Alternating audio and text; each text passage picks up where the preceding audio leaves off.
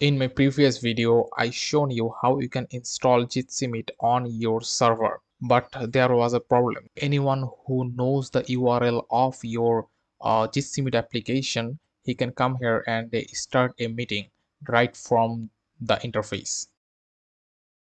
You can see that I am creating a meeting and it doesn't require any kind of authentication. And it is a great problem because if anyone can create meetings, then your server will become laggy or it will cost you a lot. Though we are hosting our application on Oracle Cloud, from which we have got the free tier, which allows us to create VPS servers up to 24 GB of RAM and 4 vCPU cores, but still if anyone can create meeting and use it, then it will soon become very laggy. So we have to add authentication to this application. I will provide the link to my previous videos so that you can also get your free VPS from Oracle Cloud free tier, and you can install Jitsi Meet on your server and create conferences like Zoom for free for life.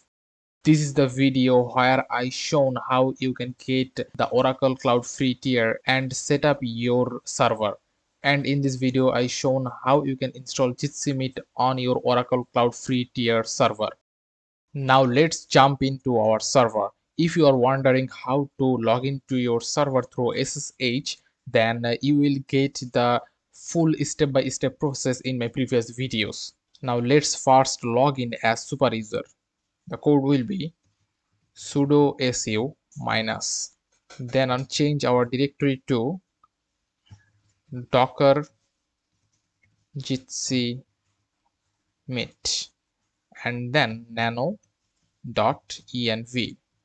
It will open the env file in the nano editor. Then scroll down and you will find the authentication settings.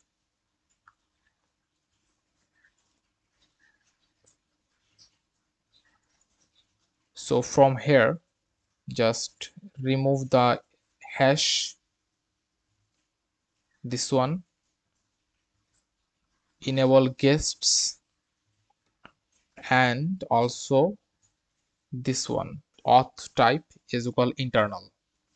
Then control O, enter, control X. Now we'll have to type docker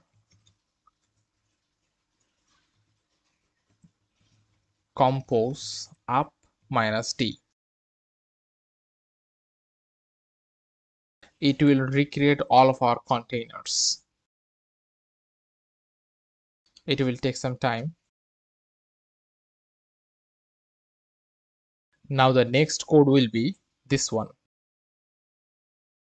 I will provide the link to all of these codes in the description box. Make sure you check it out.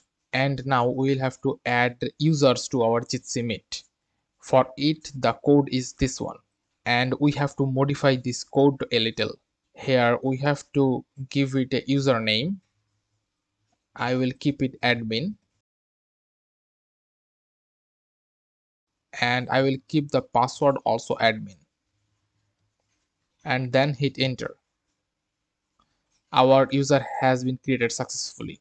Now let's go to our Jitsi Meet. I will end this meeting. Now refresh our application and then start new meeting. Join meeting. And here you can see that it says waiting for a moderator. The conference has not yet started because no moderators have been arrived. If you would like to become a moderator, please log in. So our authentication has been set up successfully. Let's log in to our Jitsi Meet. So here our user will be admin and our password is admin, and then log in.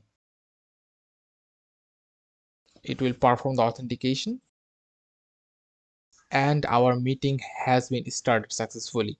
That means our authentication is successful. So we have successfully added the authentication to our Jitsi Meet. Now not anyone will be able to create meetings, so our server will stay secured.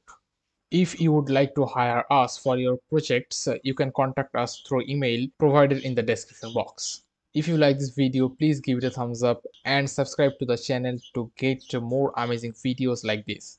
Thanks for watching.